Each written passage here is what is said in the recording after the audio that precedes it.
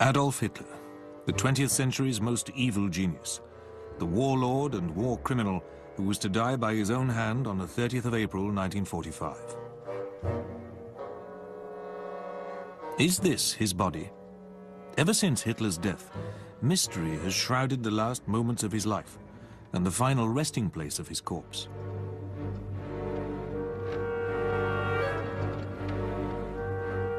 Are these fragments of bone in a Moscow archive the last mortal remains of Adolf Hitler after his death in the Berlin bunker?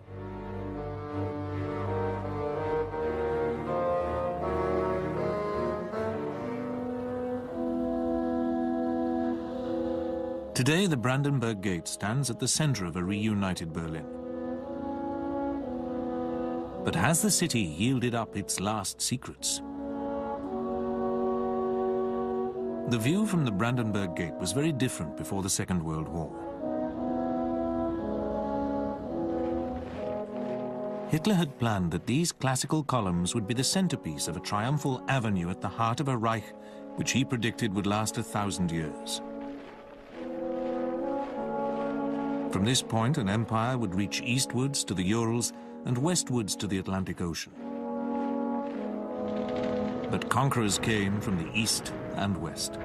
By the end of April 1945, the flames of defeat licked around the blackened pillars of the Brandenburg Gate.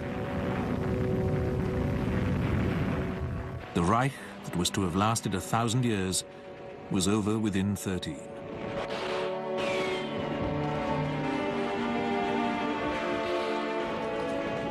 The Führer's final headquarters had been the Reich Chancellery in the heart of Berlin. Now its vast halls were silent and empty, its windows blown out, dreams of world conquest shattered.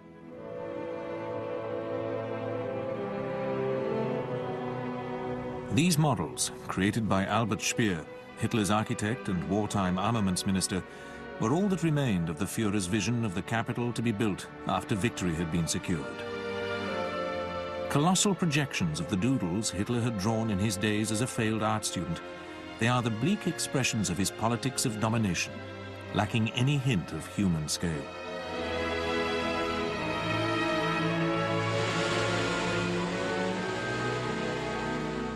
But Hitler's last architectural monument lay underground, in the bunker in the Chancellery Garden to which he retreated in the dying days of the Third Reich.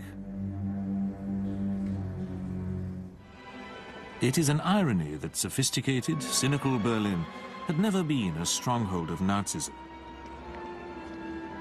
But it was here that the career of Adolf Hitler came to an end. After the guns had fallen silent, the search for the body of Adolf Hitler had obsessed the Soviet leader, Joseph Stalin. It spawned a flood of newspaper stories that the dictator was alive. The Demon King continued to cast a spell. People had lived for so long under the threat of Adolf Hitler that his menacing presence had become part of the fabric of their lives. In a strange way, they were reluctant to let him go. But where had Adolf Hitler gone? His career had begun where it was to end, in a Berlin court in the chaos of defeat in 1918, at the end of the First World War.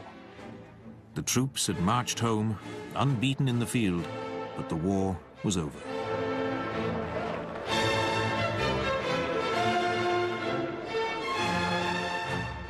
Adolf Hitler had always stood apart from his fellow men.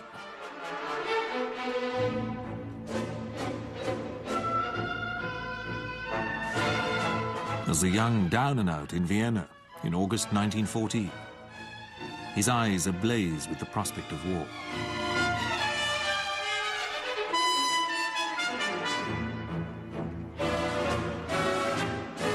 As a corporal in the trenches of the Western Front, gassed twice and winner of the Iron Cross First Class. As the beer hall rabble-rouser of the early 1920s, the leader of the nascent Nazi Party. And as the leader of Germany, the man of destiny, convinced that his task was to reverse the defeat of 1918 and restore Germany as a world power. The Nazi Party was the child of bitterness, disorder, and inflation. After the failure of a military coup in Munich in 1923, Hitler had pursued a constitutional path to power, but his rhetoric was laced with violence and hatred. Hitler's contempt for democracy was palpable. Force was to drive the machinery of the state he was to inherit. In 1933, the chancellorship of a Germany wrecked by economic depression and maneuvering politicians fell into his lap.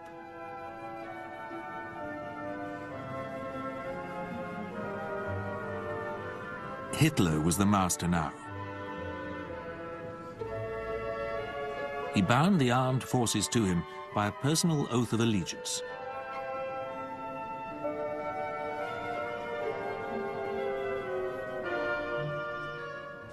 Hitler was now the dictator of Germany.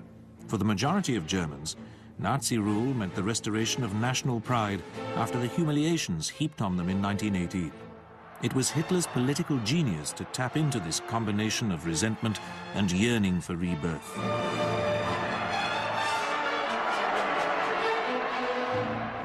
Under the leadership of Heinrich Himmler, Hitler's personal bodyguard, the SS, swelled into a state within a state. These were the standard bearers of Nazism. Soon they would become the scourge of Germany.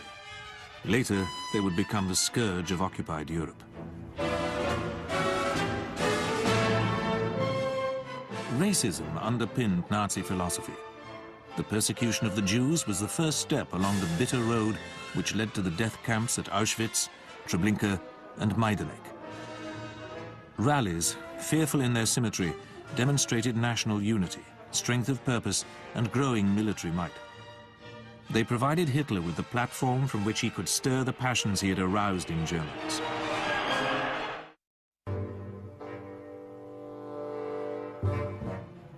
Rearmament proceeded swiftly, at first secretly, and then announced to the world in 1935.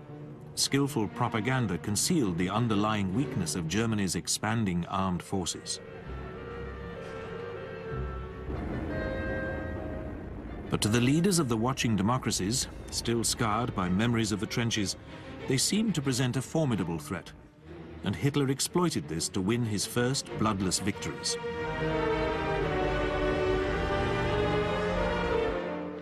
In March 1936, against the advice of his generals, he marched into the demilitarized Rhineland.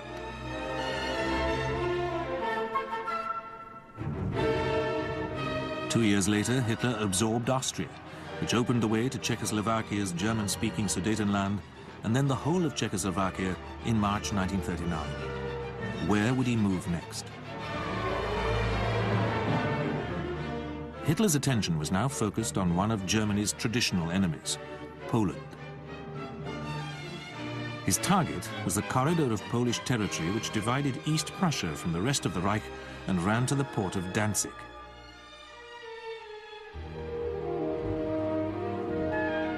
This city contained a substantial German population dominated by the local Nazi Party, and was the source of growing tension between Poland and Germany.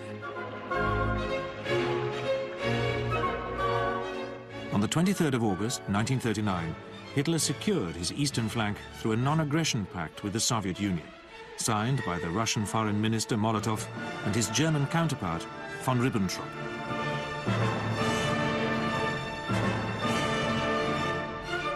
The die was now cast. On the 3rd of September, German forces invaded Poland. Poland fell after a campaign which lasted barely 6 weeks. By the midsummer of 1940, Hitler dominated much of Western Europe, either through his conquests or his alliance with Benito Mussolini's Italy.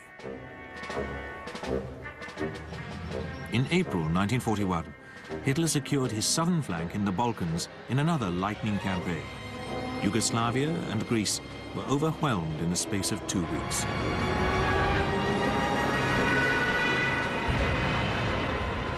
These fresh conquests completed Hitler's domination of continental Europe. Hungary, Romania, and Bulgaria were reduced to vassal states. On the other side of the English Channel, the British and their Prime Minister Winston Churchill remained defiant. But Britain's Atlantic shipping lifeline was coming under increasing threat from packs of German U-boats. If the U-boats could cut the British off from the vital food, raw materials and munitions supplied by America, they might well be forced to drop out of the war.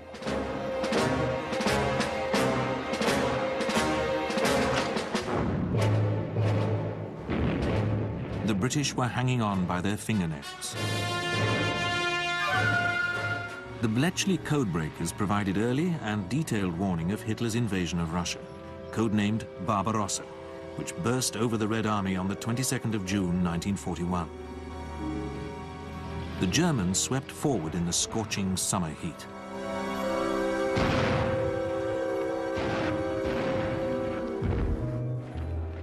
Millions of Russian troops were encircled and taken prisoner. But in October, Barbarossa began to slow as the snows arrived.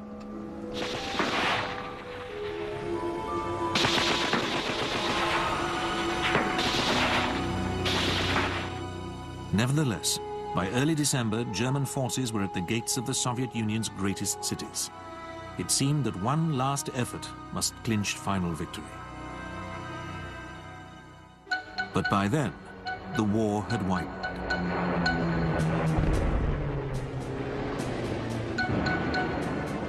On the 7th of December, 1941, Japan had attacked the great American naval base at Pearl Harbor in Hawaii. The destruction or disabling of 8 US battleships began a Japanese rampage through the Pacific and the Far East. 4 days later, Hitler made his crucial strategic mistake by declaring war on the United States. He had sowed the wind, Germany would reap the whirlwind.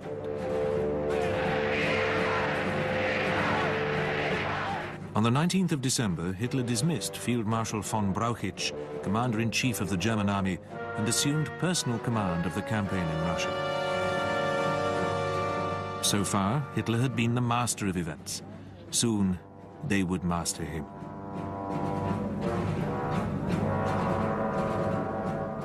In 1942, Hitler resumed the offensive. The panzers drove forward again on the seemingly endless steppe of southern Russia.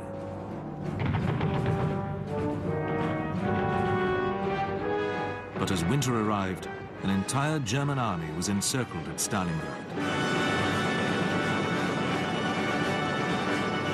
It was the first major setback for Hitler on the Eastern Front.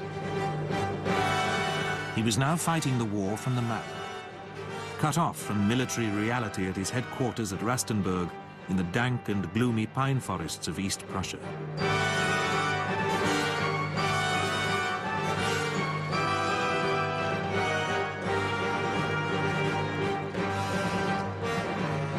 It was here, where only crumbling concrete remains, that the war was lost.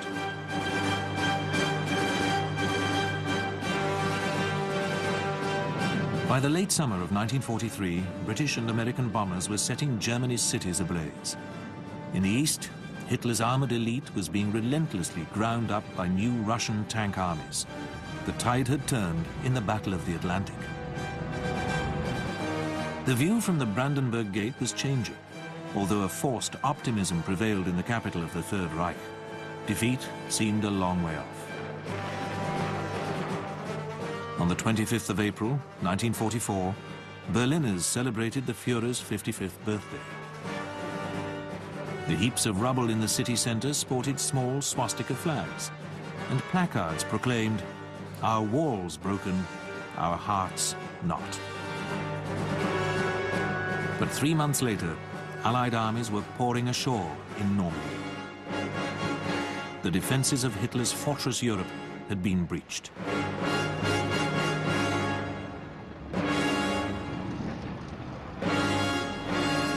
Now there were flowers, but much hard fighting lay ahead as the Allies approached the borders of the Reich.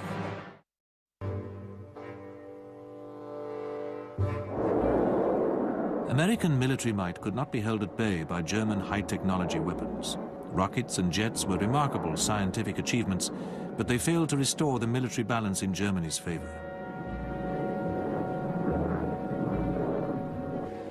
In December 1944, Hitler launched his last doomed offensive in the West, striking at the Anglo-American armies through the forests of the Ardennes, the scene of his great triumph in May 1940. The Ardennes offensive consumed the last of Hitler's armored reserves. The Allies had been shaken by the speed and force of the attack, but it had gained the Third Reich a mere month of borrowed time. On the Eastern Front, the new year brought a massive Red Army offensive, which carried it from the river Vistula to the Oder, 50 miles from Berlin. The advance began to uncover the full horror of the death camps. Red Army troops had liberated Auschwitz on the 27th of January. They found only 7,600 emaciated survivors of the 2 million men, women and children who had died there. Death hung in the air during these last months of the war.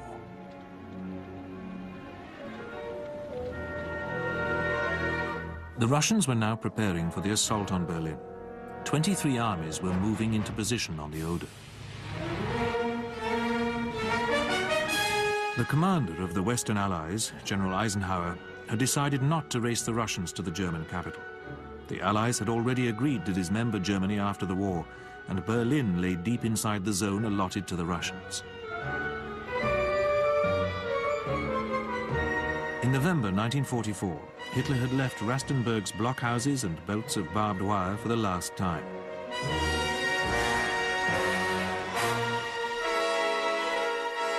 He returned to Berlin on the 16th of January. Initially, Hitler took up residence in the Reich Chancellery, whose marbled halls had witnessed the glory days of the Third Reich. There was little glory now. The Chancellery's boarded-up windows stared sightlessly out onto a desolate, rubble-choked landscape.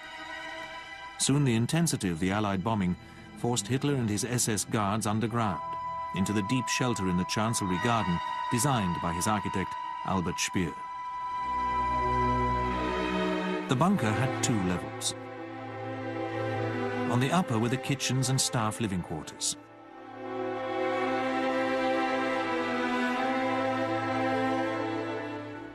Down a small spiral staircase lay the Führer bunker proper. On the right were the switchboard room, generators, and the quarters assigned to Hitler's physicians. On the left were Hitler's private rooms, which included a conference room, office, sitting room, and bedroom. Physically, the Führer was a dreadful sight, like a man risen from the grave. He was awash with the drugs provided by his doctors, and his left arm shook uncontrollably with the onset of Parkinson's disease. He had ordered Berlin to be turned into a fortress, the last of his great illusions. At the center of the city's last-ditch defense ring, codenamed Citadel, were 6 huge flak towers, concrete ziggurats impervious to bombs and artillery. The largest, at the Berlin Zoo, housed a 100-strong garrison, a hospital, and on its lower floors provided air raid shelter for 15,000 civilians. The flak towers gave only the illusion of security. At least 200,000 fully equipped and well-trained troops were needed to defend Berlin. But all that remained was a mixture of shredded regular formations, police, Hitler Youth, and members of the Volkssturm, the German equivalent of the British Home Guard. Old men and boys marched off to the front, while civilians erected makeshift barricades. On Sunday the 15th of April, Hitler was joined in the bunker by Eva Braun, the woman who had been his mistress since 1932. Eva Braun was a figure as unknown to most Germans as she was to the outside world. A blonde, empty-headed beauty obsessed with romantic movies and cheap novels, Eva had spent most of the war in the Führer's mountain-top retreat at Berchtesgaden in the Bavarian Alps. But showing a loyalty greater than many of Hitler's erstwhile henchmen, she had come to join him in Berlin. For a month, Eva had lived in the Chancellery. Now she moved into the bunker. Hitler's SS guards realized that her arrival meant that the game was up. They christened Eva Braun the Angel of Death. Also claiming a place at Hitler's side was Joseph Goebbels, his propaganda chief and for many years the Gauleiter of Berlin. Goebbels had lost none of his flair. He threw himself into orchestrating the downfall of the Third Reich as if it was grand opera with an unlimited budget. Never far from Hitler's side in the bunker was the pudgily sinister figure of Martin Bormann, Hitler's secretary, who controlled all access to the Führer and had been a witness at the marriage of Eva Braun's sister to a young SS officer, Hermann Fegelein. Bormann was universally loathed, and he knew that if he left the bunker, his power would be extinguished. Flying into Berlin and the bunker on the 22nd of April were a strange couple. A Fiesler Storch spotter plane landed to disgorge the test pilot and fanatical Nazi Hanne Reitsch and a badly wounded general, Robert Ritter von Greim. The only reason Hitler had summoned von Greim was to inform him that he'd been made Field Marshal and commander of the non-existent Luftwaffe. Hitler's air chief and his co-pilot were now stranded beneath the ruins of Berlin. The airless claustrophobia of the bunker was the final baleful expression of the artificiality and isolation of Hitler's own existence. In the glare of the electric lights, night merged into day. The last military conference usually ended at about 6 in the morning, after which Hitler would slump exhausted on his sofa to guzzle cream cakes.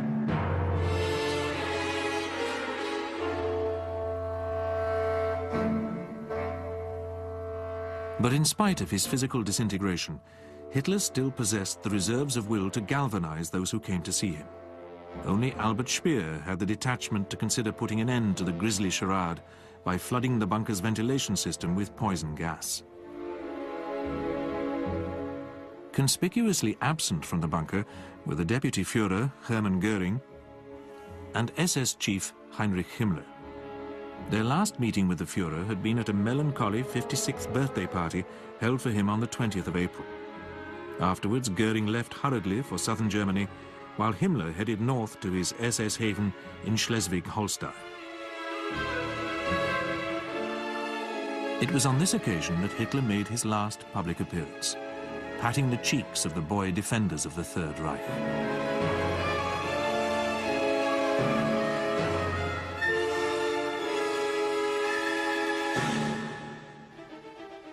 By this stage in the war, the code-breaking establishment at Bletchley Park had expanded to house no fewer than 12,000 people.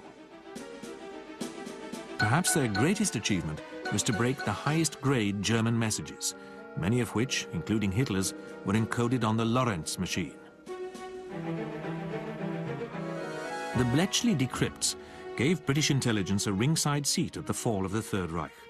On the 15th of April, the codebreakers read the Führer's last order of the day. It vainly trumpeted that, once again, Bolshevism will suffer Asia's old fate.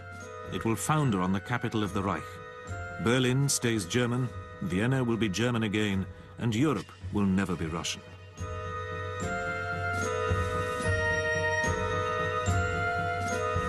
In reality, the work of the Y service was almost done. The next day, the 16th of April, 1945, the Red Army launched its assault on Berlin.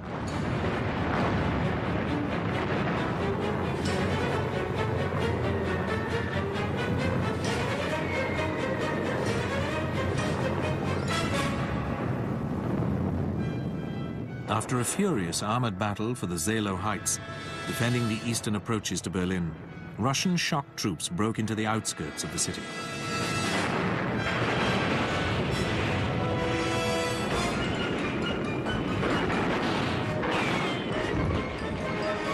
Berliners braced themselves for the end.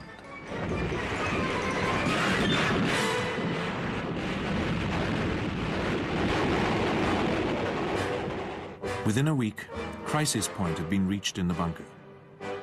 Berlin was now cut off on 3 sides, and Soviet tanks were probing round to the west of the city.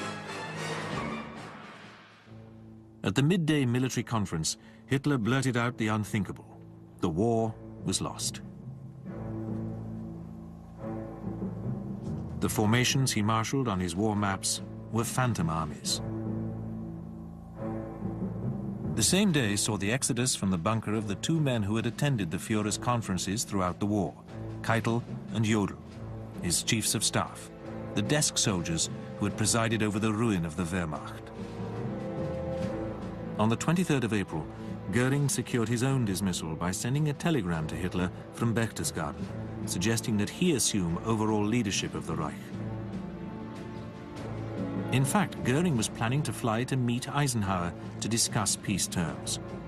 His biggest concern, however, was which of his many magnificent uniforms he should wear for the surrender. Goering never kept his appointment with Eisenhower. He was captured by the Americans and then placed under arrest. Goering was now a hopeless morphine addict, but there would be time enough for his captors to wean him off the drug and prepare him to face trial for war crimes.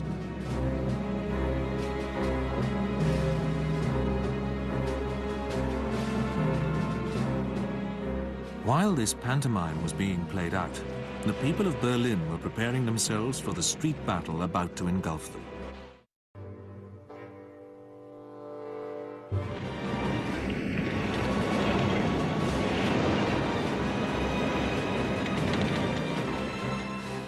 Hitler seldom emerged from the bunker now. This was the last time the Führer was caught by the camera, stooped and shuffling, displaying all the signs of a senile man. Hitler's last hopes lay with General Wenck's 12th Army to the west of Berlin. Keitel arrived at Wenck's headquarters, flourishing his field marshal's baton and urging him to relieve the city. Very sensibly, Wenck decided to stay put.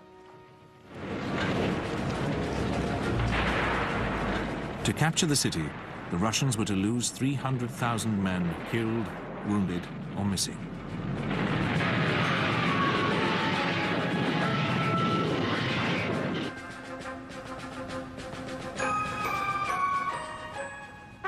On the 25th of April, Russian and American forces joined hands at Torgau on the River Elbe, 60 miles south of Berlin.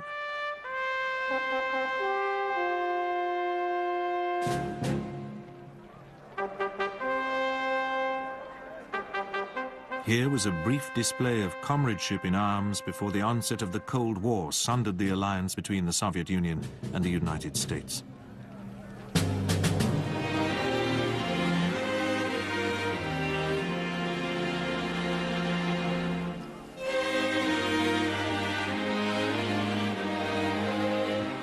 In Berlin, the situation was desperate. Water and public transport systems had collapsed. Food stocks were down to no more than 3 days. Berliners cowered in their cellars, while SS court-martial flying squads roamed the streets, shooting or hanging anyone, even the wounded, whom they deemed to be a deserter.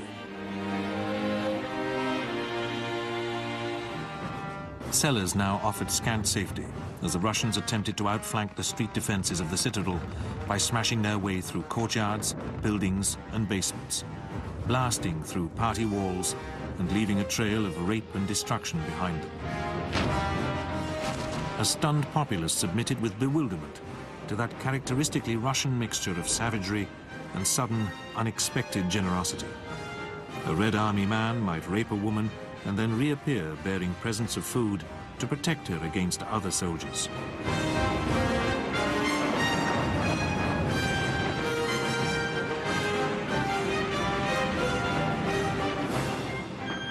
Dazed Hitler youth were disarmed, given a cuff round the ear, and packed off home.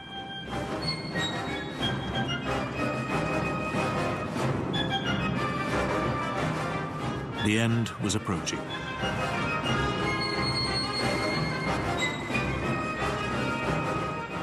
On the 28th of April, Hitler was informed that Heinrich Himmler, his most trusted lieutenant from the earliest days of the Nazi Party, had been attempting to negotiate a surrender with the Allies.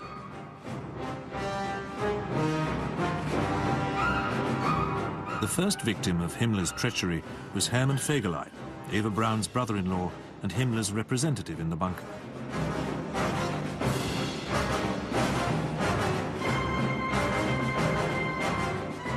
Fegelein had fled the madhouse and made his way through the ruined streets of Berlin to his mistress' apartment, from which he was hauled back, his pockets stuffed with getaway money and jewels, to be shot. Eva Braun had lost a brother-in-law, but was shortly to gain a husband. In the small hours of the 29th of April, as fighting raged around the Reichstag, Hitler married his mistress. It was to be one of the shortest but most celebrated of wartime marriages. After the wedding, there was a reception in Hitler's suite. Gamely, Eva tried to keep everyone's spirits up. Barely 200 yards from the bunker, the Red Army was reading the last rites of the Third Reich. Later that day, Hitler was told of the death of his old ally, the Italian dictator Benito Mussolini, and his mistress, Clara Petacci. They'd been captured by partisans, shot, and their corpses strung up outside a Milan garage. Hitler had, as he put it, no intention of winding up as an exhibit in a Moscow zoo.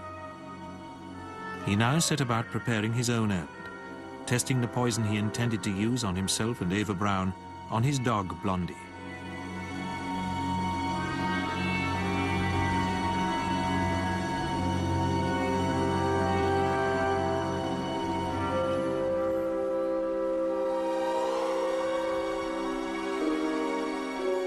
To the end, he resisted all urgings for him to leave Berlin for the safety of a last-ditch Nazi redoubt in the mountains of Bavaria.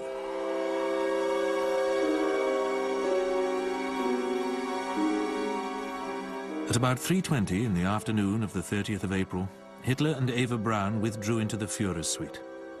Eva was wearing the Führer's favorite dress, black with pink roses on either side of a low neckline.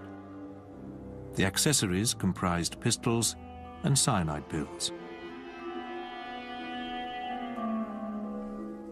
The heavy door closed behind them.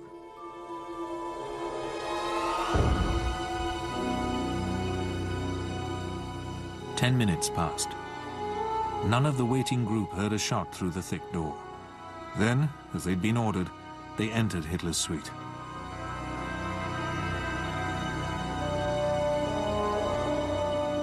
Eva's body was on the sofa. She had bitten into a cyanide capsule. Hitler had shot himself in the temple while simultaneously taking the poison. His blood had stained the carpet. The two corpses were then wrapped in blankets and carried up to the Chancellery garden. Hitler weighed about 170 pounds, and it was hard to maneuver him up the narrow staircase. Hitler's chief valet, Heinz Linger, later recalled these events in 1960. I was the last who said goodbye to him and the first to see the body. He and Eva Braun died alone. Did he give you any last orders? Yes, to destroy his personal possessions and burn his bodies. And did you carry them out? Yes, I used petrol, but there was so a flush that they were not completely burned. Where do you think Hitler's body is now? Buried in the park of the Chancellery. Yeah. The Russians have never found Hitler's body. Linger's account is only partially correct. The two bodies were placed in a trench and doused with petrol, which was set ablaze with pieces of flaming paper. They were only partially burned, and then buried in a second, deeper trench. But they did not stay there long. The corpses were to be discovered by the Russians.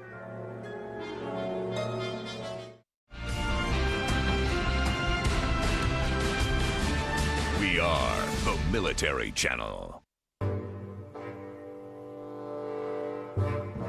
The fighting continued as Adolf Hitler met his sub-Wagnerian end. It was not until nearly midnight on the 30th that the red banner appeared on the roof of the Reichstag.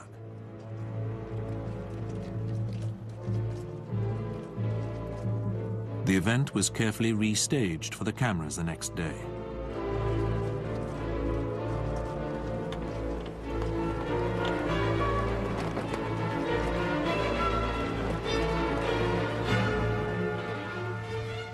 Delight for the Red Army victors. despair for the survivors of the bunker who had formed a number of escape parties after Hitler's suicide, and dismay for the German people, who now heard a radio broadcast announcing the death of Adolf Hitler.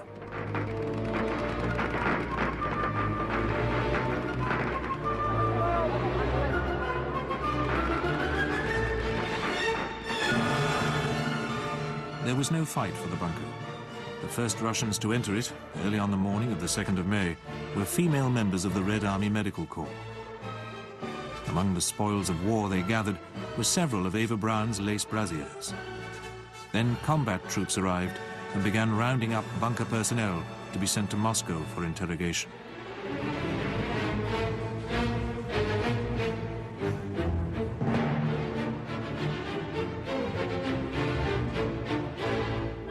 Zhukov now had an urgent task on his hands: the delivery to his master, Joseph Stalin, of the body of Adolf Hitler. Stalin had been informed of Hitler's death by suicide on the morning of the 1st of May. The recovery of the body was soon to become a morbid obsession.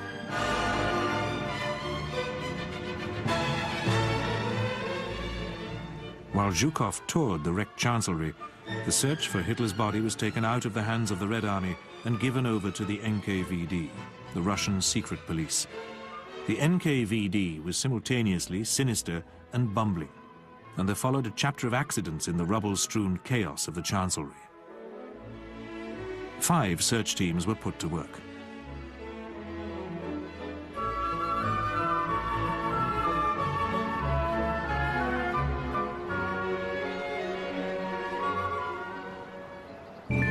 Their first discovery was the charred but recognizable corpses of Josef and Magda Goebbels, who had committed suicide on the night of the 29th.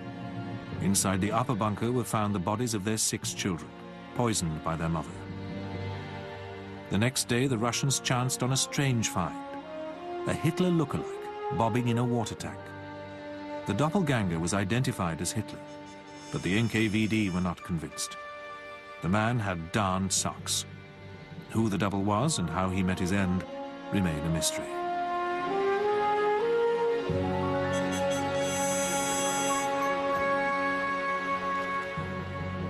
On the 3rd of May, 2 more bodies were uncovered, those of a man and a woman.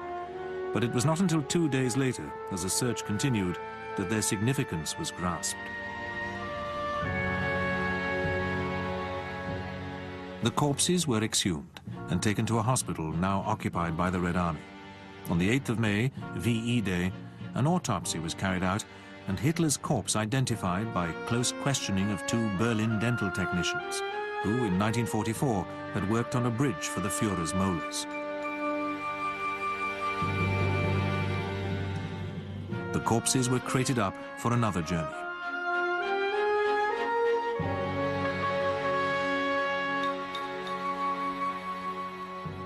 This time the road led to Magdeburg, deep inside the Russian zone of occupation in what would become East Germany. The bodies were buried in the yard of the local headquarters of the NKVD.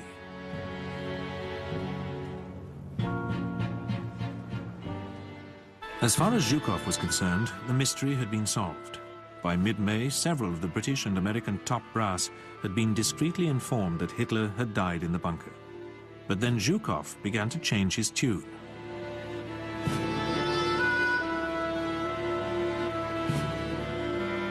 By mid-July, when the British Prime Minister Winston Churchill arrived in Berlin for the Potsdam Conference, General Eisenhower had also gone on record to cast doubt on the evidence of Hitler's death.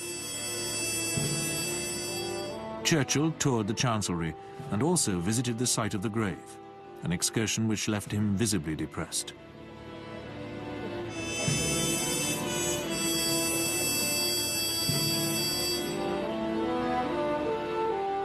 It was Stalin, attempting to ignore the solid proof of the Führer's death, who was causing all the mischief, actively circulating rumors that his old adversary was still alive.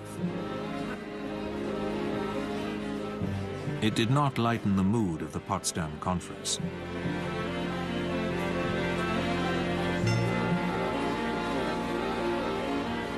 The British then decided to conduct their own investigation into the last days of Hitler. It was placed in the hands of Hugh Trevor Roper, a young Oxford Don who was now an intelligence officer. In November 1945, Trevor Roper outlined at a press conference what became the official version of events: the marriage, the double suicide, and the burning in the Chancellery Garden. The report became a book, one of thousands subsequently written on Hitler. For the Führer, there was a literary life after death. In the immediate post-war years, stories continued to circulate that Hitler was alive. They conveniently ignored the fact that in any event, the Parkinson's disease would have quickly crippled him and hastened his end.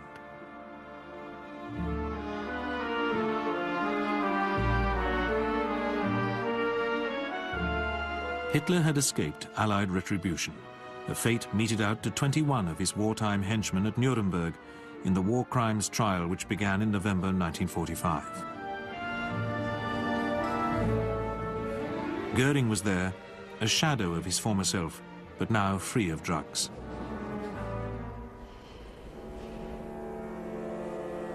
Heinrich Himmler was dead. Captured by the British in North Germany on the 21st of May, he had crunched a cyanide pill. Nor was Martin Bormann at Nuremberg. It's almost certain that he too took his own life in the immediate aftermath of the breakout from the bunker. Bormann could have had few illusions about the fate which awaited him if captured. The judgment on the defendants at Nuremberg was delivered on the 30th of September 1946. 11 of them were sentenced to death.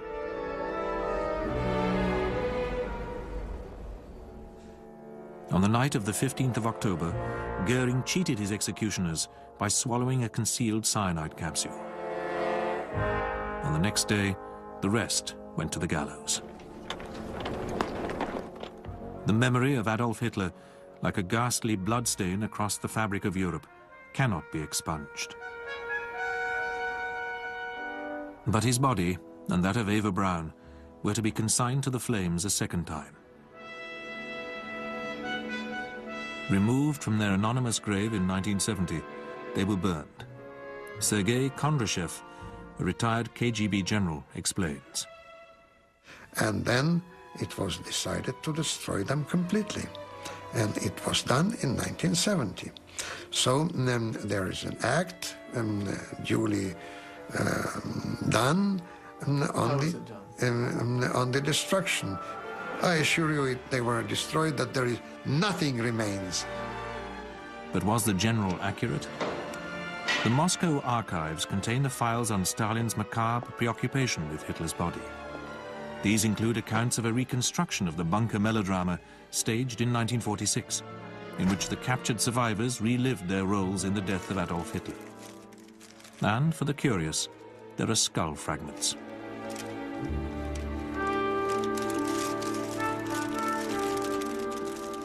One of these reveals a bullet hole in the temple.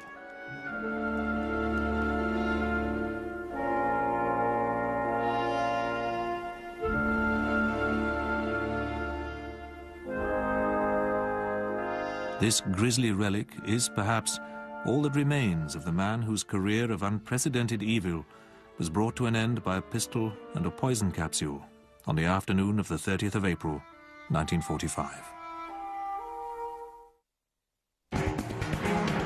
In the spring of